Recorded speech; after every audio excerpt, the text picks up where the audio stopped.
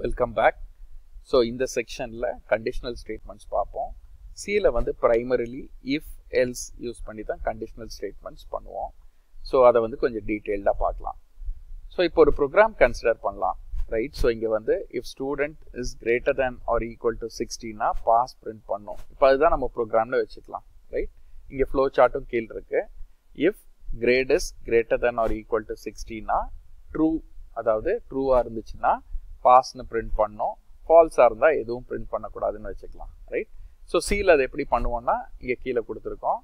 If grade is greater than or equal to 60 passed. Right? அப்படிதான் C ல இந்த program பண்ணுவோம். So இப்போ இந்த ப்ரோக்ராம் எடுத்துக்கலாம். இந்த decision statement பேர் இதுக்கு. Right? So இந்த decision check பண்ணுது grade is greater than or equal to 60ங்கிற decision. அதுக்கப்புறம் pastக்கு போகுது. Right? So இப்போ இந்த conditional statements C programmingல actually எப்படி பண்ணுவோம் அப்படின்னு ஒரு program பண்ணி பார்க்கலாம். So இந்த program எடுத்துக்கலாம். int a b ரெண்டு variable வச்சிருக்கோம். enter the numbers, right? ரெண்டு நம்பரை scanf யூஸ் பண்ணி user கிட்ட இருந்து வாங்க போறோம். Right? So scanf %t ampersand a ampersand b, right? ரெண்டு வேல்யூ வாங்குறோம். So a வந்து if a is greater than b ஆ இருந்துச்சுன்னா இப்போ இங்க ஸ்பேஸ் எல்லாம் இருந்தாலும் ஒண்ணுதான் C ல syntax படி இது இல்லைனாலும் ஓகே. ரைட்? சோ படிக்கிறதுக்கு ஈஸியா இருக்கும்ங்கறக்காக அந்த ஸ்பேஸ் யூசுவலி கொடுப்போம். So if a is greater than b ன்னு செக் பண்றோம். சோ செக் பண்ணி ட்ரூ ஆ இருந்தா இந்த ஃப்ளவர் பிராக்கெட்ஸ் குள்ள இருக்கிற எல்லா ஸ்டேட்மென்ட்டும் எக்ஸிக்யூட் ஆகும். ரைட்? சோ இப்போ a is greater than b false ஆ இருந்துச்சுன்னா அந்த else ifல if b greater than a இருக்குல்ல அந்த ஸ்டேட்மென்ட்க்கு அதாவது ஸ்டேட்மென்ட் 12க்கு டைரக்ட்டா ஸ்கிப் பண்ணிக்கும். So b is greater than a check பண்ணோம். அப்புறம் printf அந்த condition true ஆ இருந்துச்சுன்னா printf அந்த value, right? b ஓட value என்ன இருக்கோ அது print பண்ணி is greater than a ன்னு print ஆகும். இப்போ இந்த ரெண்டு கண்டிஷனுமே false ஆ இருந்துச்சுன்னா அது எப்போ false ஆகும்னா a b ரெண்டும் ஈக்குவலா இருந்தா மட்டும்தான் false ஆகும். ரைட்? ஸோ அப்போ அந்த else அதாவது statement 16, 17, 18, 19 அதுல 16க்கு போய் அந்த 18க்கு டைரக்டா போய் அந்த both are equal அப்படின்னு print ஆகும். ரைட்? இப்படிதான் இந்த ப்ரோக்ராம் ஒர்க் ஆகும். ரைட்? சோ இன்னொருக்கா சொல்றேன். First a greater than b check பண்ணோம். அப்புறம் ட்ரூ ஆ இருந்துச்சுன்னா அந்த ஃப்ளவர் பிராக்கெட்டுக்குள்ள இருக்கிற ஸ்டேட்மெண்ட்ஸ் எல்லாம் எக்ஸிக்யூட் ஆகும். இங்க வந்து அந்த ஃப்ளவர் பிராக்கெட் இருக்கிறது வந்து ஆப்ஷனல். அதாவது அந்த ஃப்ளவர் பிராக்கெட் இல்லைனாலும் ஒர்க் ஆகும். ஏன்னா ஒரே ஒரு ஸ்டேட்மெண்ட் தான் இருக்கு. ரைட்? அந்த if குள்ள பாத்தீங்கன்னா printf ஒரே ஒரு ஸ்டேட்மெண்ட் தான் இருக்கு. ஒரு ஸ்டேட்மெண்ட் இருக்கும்போது அந்த ஃப்ளவர் பிராக்கெட் ஆப்ஷனல். இப்போ மோர் தென் ஒன் ஸ்டேட்மெண்ட் இருக்குன்னா தான் அந்த ஃப்ளவர் பிராக்கெட் வேணும். பட் ஃப்ளவர் பிராக்கெட் ஒரு ஸ்டேட்மெண்ட் இருக்கும்போது போட்டா தப்பு இல்லை. ரைட்? அது வந்து ரீடபிலிட்டி இம்ப்ரூவ் பண்ணும். அதுக்காக தான் அந்த ஃப்ளவர் பிராக்கெட்ஸ் யூஸ் பண்ணுவோம். ஸோ இப்போ இந்த ப்ரோக்ராம் வந்து எக்ஸிக்யூட் பண்ணி பார்க்கலாம்.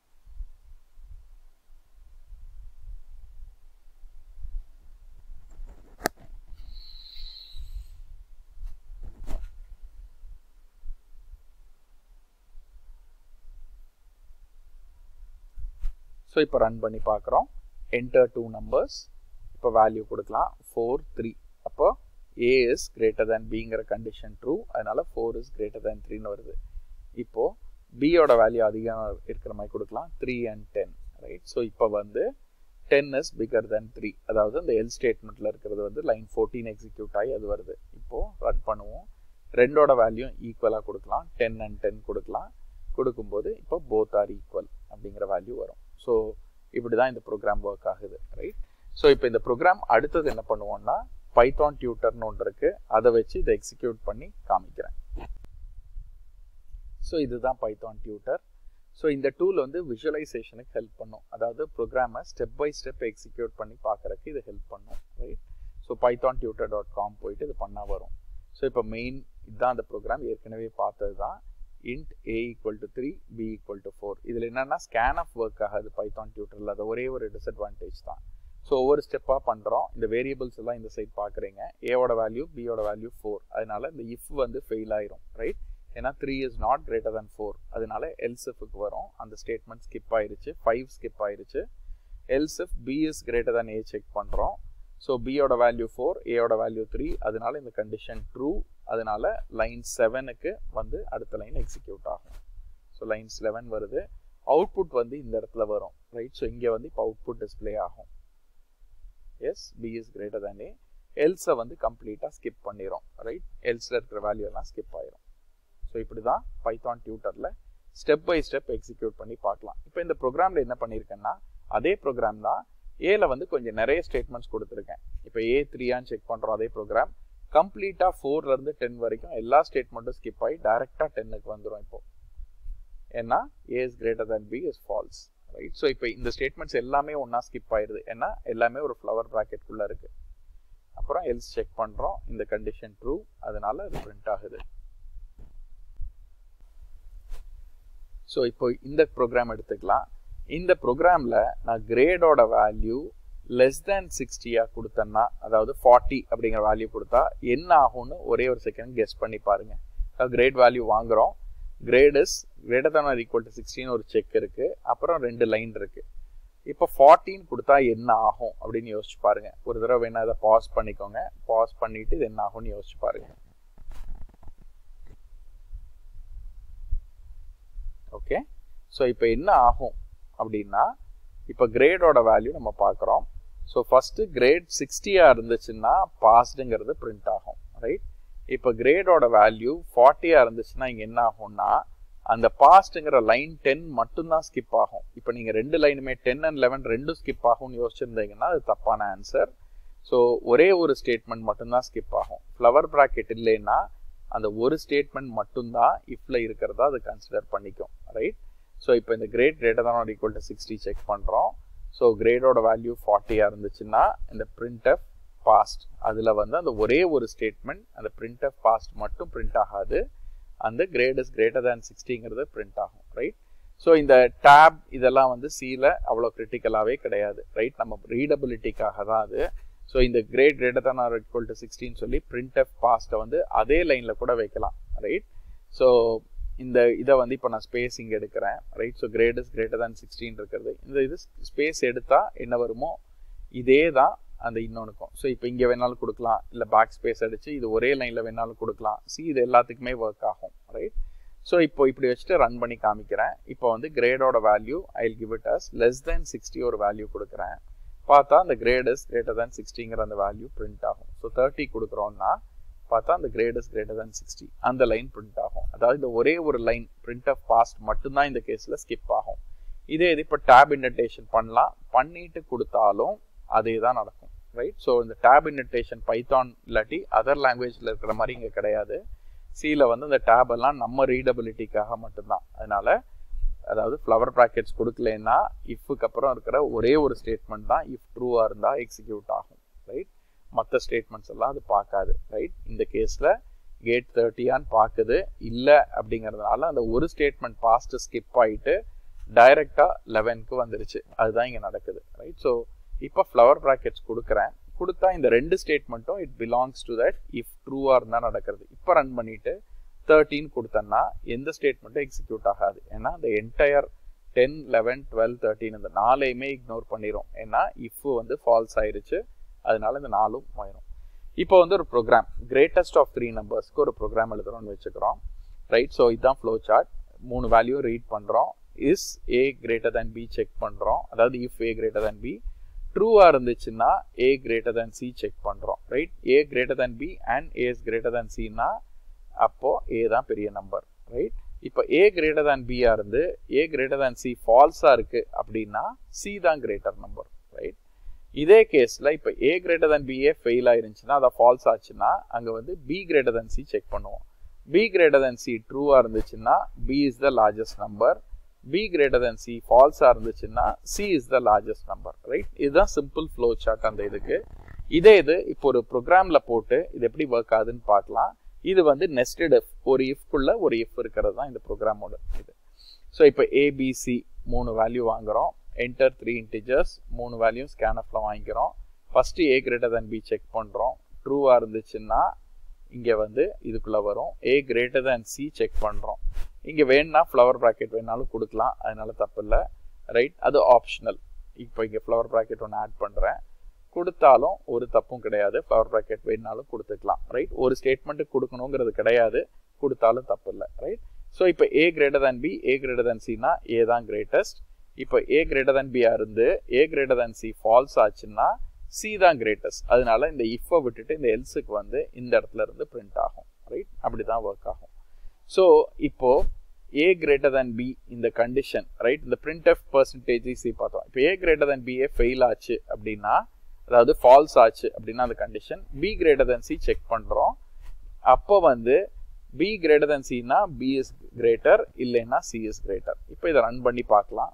ஸோ 3 வேல்யூ ஃபர்ஸ்ட் கொடுப்போம். கொடுத்துட்டு we'll check greatest number வருதான்னு பார்க்கலாம். 3, 4, 5 கொடுக்கலாம். 5 is the greatest number. இங்கே வந்து C தான் greatest numberன்னு வந்திருக்கு. ஸோ இதில் என்ன ஆயிருக்குன்னா, ஃபஸ்ட்டு வந்து 3 and 4 செக் பண்ணுது, ரைட். ஸோ 3, 4 இங்கே செக் பண்ணுது. 3 and 4 ஃபால்ஸ் ஆன உடனே B and C செக் பண்ணுது, வேர் B greater than 4 greater than 5 check பண்ணிட்டு அப்புறம் அதுக்கு வந்துச்சு. ஸோ இப்போ if ஸ்டேட்மெண்ட் முடிச்சிட்டோம், ஸ்விட்ச் ஸ்டேட்மெண்ட்டுக்கு வரலாம். ஸோ இதுதான் second type of conditional statement சியில். ஸோ நிறைய ப்ரோக்ராமில் நம்மளுக்கு வந்து யூசர் கிட்ட இருந்து ஆப்ஷன் வாங்குற மாதிரி இருக்கும், ரைட். ஸோ யூசர் வந்து என்டர் சாய்ஸ்னு கேட்குறோம், யூசர் வந்து ஒரு கேரக்டர் வாங்குறோம். ஆப்ஷன் A சூஸ் பண்ணா ஆப்ஷன் A இஸ் chosen சொல்லணும். ஆப்ஷன் B சூஸ் பண்ணா ஆப்ஷன் B இஸ் chosen சொல்லணும். ஆப்ஷன் C சூஸ் பண்ணா ஆப்ஷன் C இஸ் chosen சொல்லணும். இல்லைன்னா டிஃபால்ட் இஸ் chosen சொல்லணும். இங்க பாருங்க, double equal to single equal to இல்ல, C double equal to A, அப்படிதான் கம்பேரிசன் நடக்கும், ரைட். ஸோ இப்போ இதே ப்ரோக்ராம் நம்ம இஃப்ல பண்ணது ஸ்விட்சில் வச்சு பண்ணா ரீடபிலிட்டி இம்ப்ரூவா இருக்கும். ஓகே, அதை பார்க்கலாம். ஸோ என்டர் சாய்ஸ் சொல்கிறோம், character C, enter choice, character வாங்குறோம். அது வரைக்கும் ரெண்டு சைடும் ஒன்னே தான், ஒரு டிஃபரன்ஸும் கிடையாது, ரைட். இப்போ நம்ம ஸ்விட்ச் C அப்படின்னு சொல்கிறோம், ரைட். ஸோ ஸ்விட்ச் ஸ்டேட்மெண்ட் என்ன பண்ணுவோம்னா, அந்த வேல்யூ ஆஃப் C பார்க்கும், ரைட். ஸோ இப்போ வந்து ஸ்விட்சில் சின்டாக்ஸ் பார்த்துக்கோங்க. இங்கே வந்து சிங்கிள் கோட்ஸ் A கொடுத்துருக்கேன், ஏன்னா கேரக்டர் வச்சு ஸ்விட்ச் பண்ணுறதுனால, ரைட். அப்புறம் ஒரு பிரேக்குன்னு ஒன்று இருக்குது, கேஸ் B இருக்குது, அப்புறம் set of statements break, case C இருக்குது, set of statements break, default அப்படிங்கிற வேர்டு, அப்புறம் செட் ஆஃப் ஸ்டேட்மெண்ட்ஸ் பிரேக். நல்லா பாருங்க, இதோட சின்டாக்ஸில் ஸ்விட்ச், அப்புறம் அந்த கண்டிஷன் இருக்கு, கேஸ் இருக்கு, அப்புறம் பிரிண்ட் ஆஃப் ஸ்டேட்மெண்ட்ஸ் இருக்கு, பிரேக் இருக்கு. இங்கே பார்த்தீங்கன்னா கேஸ்க்கு அப்புறம் ஒரு கோலனும் இருக்கு, ரைட். ஸோ இதுதான் சின்டாக்ஸ். ஸோ இந்த இது இப்போ எப்படி ஒர்க் ஆகும்னு பார்க்கலாம். இப்போ கொடுக்குற ஆப்ஷன் வந்து A கொடுத்தா Aக்கு போகும், அது கீழே இருக்க ஸ்டேட்மெண்ட் எக்ஸிக்யூட் ஆகும். B கொடுத்தா டைரக்டா Bக்கு போய் அது கீழே இருக்க ஸ்டேட்மெண்ட்ஸ் எக்ஸிக்யூட் ஆகி பிரேக் வர்ற வரைக்கும் இருக்கிற எல்லா ஸ்டேட்மெண்ட்டும் எக்ஸிக்யூட் ஆகும். அதே இது C சூஸ் பண்ணா டைரக்டா Cல இருக்கிறது எக்ஸிக்யூட் ஆகும். இப்போ Bல வந்து எவ்வளோ ஸ்டேட்மெண்ட்ஸ் கொடுத்தாலும் எல்லா ஸ்டேட்மெண்ட்ஸும் எக்ஸிக்யூட் ஆகிட்டு தான் அந்த வெளியில வரும், ரைட். அதே மாதிரி Cல வந்து you need not have just one statement, இங்கேயுமே வந்து எவ்வளோ ஸ்டேட்மெண்ட் வேணாலும் கொடுத்துக்கலாம். அந்த பிரேக் பார்க்குற வரைக்கும் அப்படியே தான் கண்டினியூ ஆகும். ஸோ இப்போ ஒரு ப்ரோக்ராம் பார்க்கலாம். ஸோ ஸ்விட்சை ஃபஸ்ட்டு கொஞ்சம் அலைன் பண்ணலாம். இந்த ப்ரோக்ராம் எப்படி பண்ணணும்னா, ஸ்விட்ச் பண்ணும்போது இந்த இதெல்லாம் நம்ம படிக்கிறதுக்கு தான், C வந்து வில் நாட் வரி. ஸோ படிக்கிறதுக்கு ஈஸியாக இருக்கணும், வேறு யாராவது இந்த ப்ரோக்ராம் பார்த்தாலும் ரீட் பண்ணுறதுக்கு ஈஸியாக இருக்கணுங்கிறதுக்காக தான் இதுதான் யூஸ்வலி அலைன் பண்ணி வைக்கிறது தான், இப்படி தான் வைப்போம். இது அலைன் பண்ணோடனே யூ வில் see that இந்த ப்ரோக்ராமே ரீட் பண்ணுறதுக்கு ஈஸியாக இருக்கும், ரைட். முதல் இருந்தது கொஞ்சம் ஹாஃபஸாடாக இருந்த மாதிரி இருந்துச்சு, இப்போ இது பார்க்குறக்கே ஈஸியாக இருக்கும், ரைட். ஸோ இப்போ இந்த ப்ரோக்ராம் பார்க்கலாம். ஸோ இப்போ வந்து என்டர் சாய்ஸ்னு கேட்குறோம். ஸோ இப்போ சாய்ஸ் வந்து யூசர்கிட்ட இருந்து வாங்குகிறோம். வாங்கினதுக்கப்புறம் யூசர் வந்து ரன் பண்ணி பார்க்கலாம். இங்கே ஒரு வேல்யூ கொடுக்கலாம். ஃபஸ்ட்டு என்டர் சாய்ஸ் அப்படிங்கிற இது இப்போ வரும். வந்த உடனே நம்ம ஒரு value AO, PO, CO, DO கொடுப்போம். ஸோ ஃபஸ்ட்டு வந்து A கொடுக்கலாம். அப்படின்னா ஆப்ஷன் A இஸ் chosen, அது மட்டும் பிரிண்ட் ஆகும். பிரேக் பார்த்த உடனே டக்குன்னு வெளியில் வந்துடும். இப்போ ரன் பண்ணுவோம். ஸோ என்டர் சாய்ஸ், இந்த கேஸில் C கொடுப்போம். ரெண்டு ஸ்டேட்மெண்ட் எக்ஸிக்யூட் ஆகும். Option C is chosen, printing the second line. அப்புறம் பிரேக் பார்த்த உடனே வெளியில் வந்துடுது. ஸோ இப்போ திரும்பி ரன் பண்ணுவோம். இப்போ வந்து இந்த ABCD, இந்த ABC இல்லாமல் வேற ஒரு வேல்யூ கொடுக்கலாம், Xன்னு கொடுக்கலாம். இப்போ option default is chosen, right. So இப்படி தான் ஒர்க் ஆகுது. இப்போ இந்த கேஸில் வந்து அந்த ஆப்ஷன் Bயில் இருக்கிற பிரேக்கை நான் வெளியில் எடுத்துடுறேன், ரைட். ஸோ இப்போ ரன் பண்ணிட்டு BC ரெண்டுமே இப்போ பிரிண்ட் ஆயிருக்கு, பிரிண்டிங் செகண்ட் லைனும் வந்திருக்கு, right. So option B is chosen, option C is chosen, printing a second line. ஏன்னா அந்த பிரேக் எடுத்தா பிரேக் பார்க்குற வரைக்கும் அடுத்த ஆப்ஷனுக்கு போய் அது எல்லாமே வந்து பிரிண்ட் ஆகிட்டு வரும், அப்படி தான் C ஒர்க் ஆகும், ரைட். ஸோ இப்போ நம்ம அதை விட்டு வெளியில் வரணும்னா பிரேக் கொடுக்கணும், இல்லைன்னா அது அப்படியே கண்டினியூ ஆகிட்டு இருக்கும். ஸோ இப்போ இதை பைத்தான் டியூட்டரில் போட்டு பார்க்கலாம், ஸ்டெப் பை ஸ்டெப் போட்டு பார்க்கலாம். A = 3, B = 4. ஸோ ஸ்விட்ச் A, அடுத்த ஸ்டேட்மெண்ட் வந்து ஸ்விட்ச் A பண்ணுறோம் ஸ்டேட்மெண்ட் 3ல. ஆப்ஷன் 3 கொடுத்தனால டைரெக்டாக லைன் 12க்கு போயிடும், ஏன்னா இங்கே ஆப்ஷன் 1 செக் பண்ணுது, 2 செக் பண்ணுது, 3 செக் பண்ணுது. இங்கே சிங்கிள் கோட்ஸ் கிடையாது, ஏன்னா அது ஒரு இன்டீஜர், அதனால தான் கேஸ் ஸ்டேட்மெண்ட்டில் சிங்கிள் கோட்ஸ் கொடுக்கல. ஸோ இங்கே வந்து 12 பிரிண்ட் ஆகிட்டு 13 பிரிண்ட் ஆனவுடனே இந்த இதை விட்டு வெளியில் வந்துடும். ரைட். ஸோ இப்படி தான் இஃப் ஒர்க் ஆகுது, ஸ்விட்ச் ஒர்க் ஆகுது. இதே இதில் ஒரு எக்ஸ்பிரஷன் கொடுக்கலாம். ரைட். ஸோ a = 3 ஸ்விட்ச் a -1 கொடுத்துருக்கேன். அப்போ என்ன ஆகும்னா a = 3 - 1 2, அதனால கேஸ் 2 போயிட்டு லைன் 9 போயிடும். 2 இஸ் செலக்டட். அதுக்கப்புறம் பிரேக் இல்லை, அதனால லைன் 11 போய்க்கும். 11ல் போயிட்டு பிரிண்ட் 3 இஸ் செலக்டட், அதுவும் பிரிண்ட் ஆகும். அப்புறம் பிரேக் ஆகும். ரைட். ஸோ இதுதான் ஸ்விட்ச் ஸ்டேட்மெண்ட். இப்படி தான் ஸ்விட்ச் ஸ்டேட்மெண்ட் ஒர்க் ஆகும். ரைட். ஸோ இங்கே பிரேக் இல்லைங்கிறதுனால அந்த கேஸ் 2 போயிட்டு அப்புறம் கேஸ் 3 வந்துச்சு. ஸோ இப்போ இந்த ப்ரோக்ராம் எடுத்துக்கலாம். இது வந்து டெர்னரி ஆப்ரேட்டர், அதை சொல்லி கொடுக்குறக்கு. டெர்னரி ஆப்ரேட்டர்ஸில் இருக்கிறது. இப்போ ஒரு இஃப் ஸ்டேட்மெண்ட் பார்க்குறோம். Right. a is greater than b அப்படின்னா a பிரிண்ட் ஆகும், இல்லைன்னா b தான் பெருசுன்னு வரும். ரைட். ஸோ இந்த கேஸில் 4 வேல்யூ தான் பெருசு, அதனால செக் பண்ணும், அந்த கண்டிஷன் ஃபெயில் ஆகும், அதனால எல்ஸுக்கு வந்து பிரிண்ட் ஆகும். அதே தான் டெர்னரி ஆப்ரேட்டர் வச்சு இங்கே பண்ணியிருக்கோம். So a greater than bங்கிறத evaluate பண்ணும். ரைட். அப்புறம் கொஸ்டின் மார்க் பார்த்துட்டு ஃபர்ஸ்ட் இருக்கிறது வந்து ட்ரூ, செகண்ட் இருக்கிறது ஃபால்ஸ். இந்த கேஸில் a greater than b 3 is greater than 4 on check பண்ணுது. அது வந்து 3 இல்லை, ஸோ 4 தான் பெருசுங்கனால அந்த ஃபால்ஸ் வந்துடும். அப்போ 4ங்கிற வேல்யூ இதுக்கு ரிட்டர்ன் ஆகும். ரைட். இப்போ இதே ஸ்டேட்மெண்ட் கீழே இருக்க லைன் 13 பார்க்கலாம். a greater than b 3 greater than 4 question mark. Right. So அப்போ 3 is greater than 4 இல்லை, அதனால ஃபால்ஸுக்கு போயிட்டு பியோட வேல்யூ அங்கே ரிட்டர்ன் ஆகும். பியோட வேல்யூ 4, அந்த 4 வந்து எக்ஸுக்கு அசைன் ஆகும். ரைட். இதுதான் சின்டாக்ஸ். ரன் பண்ணால் 4 is greater 2 தடவை வரணும். S, it is happening. So இது பேர் தான் டெர்னரி ஆப்ரேட்டர். டெர்னரி ஆப்ரேட்டர்ஸ் இப்படி தான் ஒர்க் ஆகும். ஸோ டெர்னரி ஆப்ரேட்டர் வந்து ஒரு ரீப்ளேஸ்மெண்ட் ஃபார் இஃப். நிறைய ப்ரோக்ராமில் வந்து இஃப் யூஸ் பண்ணுறதுக்கு பதில் ஒரே ஒரு ஸ்டேட்மெண்ட் சின்னதாக இருக்குன்னா டெர்னரி ஆப்ரேட்டர் யூஸ் பண்ணியிருப்பாங்க. பட் பிகினிங் ப்ரோக்ராமர்ஸ்க்கு இஃபே வச்சுக்கலாம். டெர்னரி ஆப்ரேட்டர் போட்டுட்டு அது படிக்கிற கஷ்டப்படுறத விட இஃப் ஸ்டேட்மெண்ட் போட்டுட்டு சிம்பிளாக அந்த லைன் 6 to 9 இருக்கிற மாதிரி பண்ணிக்கலாம். But you should understand ternary ஆப்ரேட்டர்னு ஒன்று இருக்குது, அதுக்காக தான் இது.